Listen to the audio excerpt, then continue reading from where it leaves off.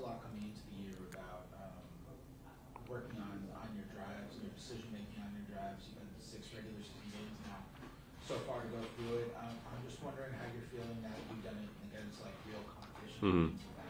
Yeah, man, still learning, still figuring it out. I feel like every game kind of getting better. So yeah. So when you get all the way to the rim this year, it feels like you've been like more fluid finishing around there.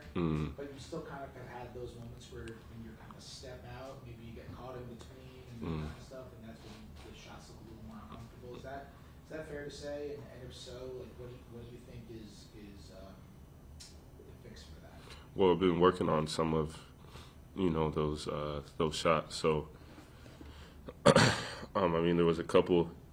I think I made one in Cleveland and one in Milwaukee, just like when I wasn't so close, just a little floater off the one leg, stuff like that, working on kind of those shots. So, when I am in those positions, I could, still make them, trying to work on it.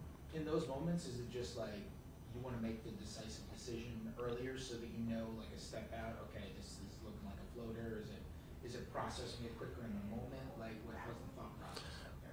When you're not playing, you look at the film, you take, mental notes, you take actual notes, honestly. You write things down, try to go over it with, your coaches. But then in the game, you just play. You try to take what you learn and just play off your instincts. And then I also just wanted to, I don't know if you even saw because it just happened, but Steve Nash and the Nets just parted ways. I know you're close with Steve Nash. I was just curious if you had a reaction to that you wanted to share. I actually literally just found out about it.